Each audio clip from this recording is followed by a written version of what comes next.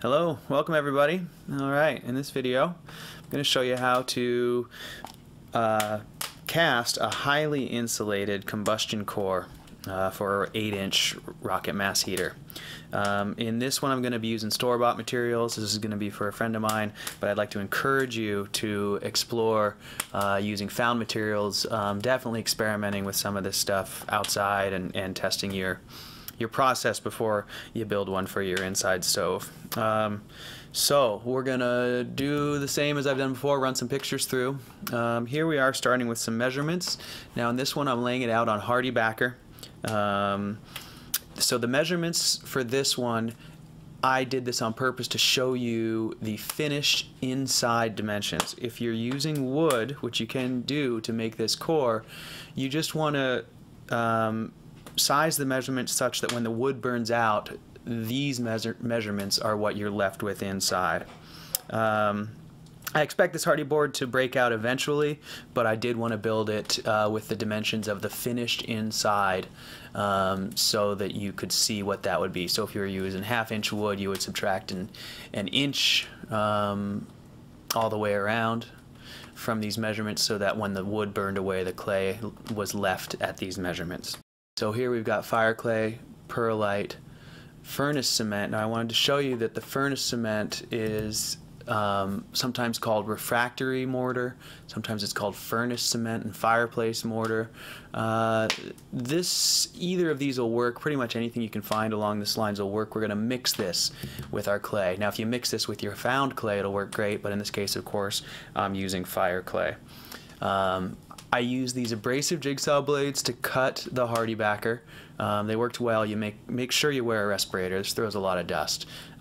So I cut the mold pieces to shape, and then I just used a hot glue gun and started sticking those together. This doesn't need to be perfect. Now notice that top is being carried by the sides. In other words, that top of the feed tube is wider than the sides. That's important because when we pack this in the mold, that's going to need to carry the weight of the clay. So again, you might need to reinforce the inside, put some pieces across if you're using wood that's gonna, or something that's going to get moist.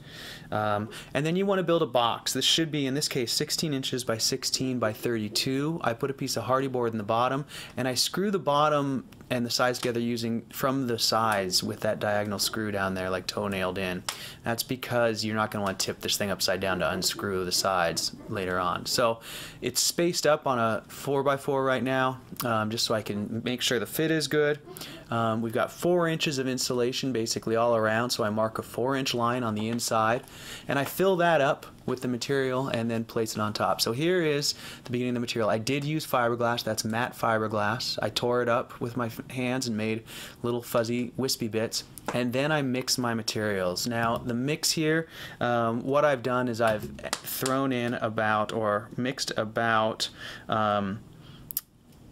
14 parts Fireclay to 14 parts Perlite to 1 part fire cement, and that should make, you want to add just enough water so that you get this dry enough to handle, dry enough to make balls, but that when you kind of roll it in your hands, you can stick it back together again. It should hold its shape when you toss it. You should be able to catch it and have it retain a ball. You should be able to drop it, and it should still stay in its ball-like form. You don't want it really wet and slurry.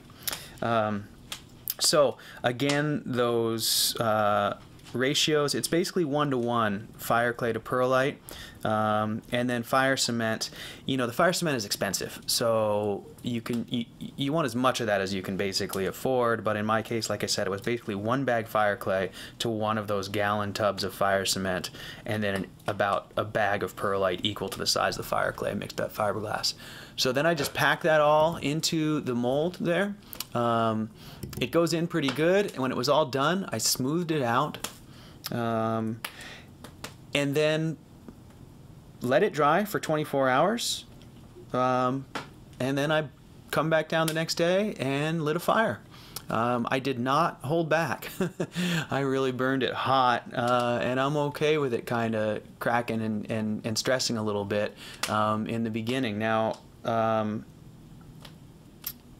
it's going to, the fire cement likes the heat to help it harden. So like I said, let it set up for 24 hours and then just come on down and fire it up. Now, so I stuck that 8-inch pipe in there to help shape where the heat riser was going to go. And then as soon as I got the thing hot, it kind of cracked off of there and I took it out. So that's it. I'm gonna talk to you as I burn it again here in a sec, but that's the process. Alrighty, so we're nearing the end of this process, and I just wanted to let you guys hear it and see it before we finalize this thing. I'm gonna try and make this video tonight. Anyway, you can hear it ripping. I started it up literally probably 2 minutes ago. Let you get some audio on this thing.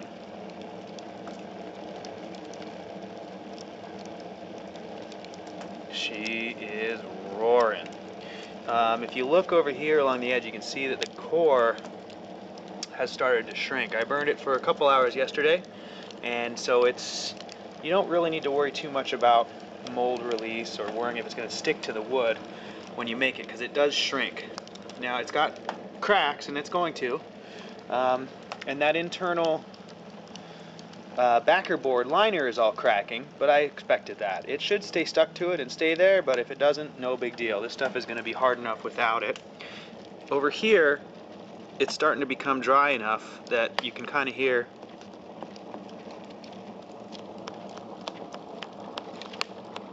that it's going to be pretty firm. I can scratch at it. Like I said, it's a liner. It's not meant to be rock hard by itself, but once it's all encased in cob, this is going to be just an excellent, excellent liner. So one other thing I wanted to show you while I'm drying these off, one thing that I've been doing is, I don't know if you'll be able to see it, but I have one of these, what they call heat reclaimers. There's steel tubes in there and a fan that blows from behind. I just took that off of my old wood stove. Look at the smoke, or no smoke as it were. Isn't that great? And like I said, it's been burning for 3 minutes now, or something like that. Anyways, I turn a fan on and it blows the hot air from inside these steel tubes, which you probably can't see in this light. There they are. Blows hot air, and so I can just reclaim a little bit of the heat that I'm making while I'm drying this out, and I just blow that into the shop here. Yeah, not very focused. Anyways, so I'm going to try and burn it again for a few more hours, and eventually this thing will dry out. I think it would be better just to pour it in place, dry it out in its final location, but in this case I'm building it for a buddy, and I'm going to take it over there and we'll pick it up and carry it inside. It probably weighs, when it's all dry, it's going to weigh less than 200 pounds, so a couple guys can pick this thing up and move it around.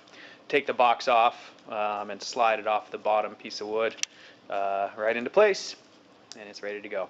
So this riser is not permanent. We're going to do riser construction in the next video, part 2. Okay, thanks for watching.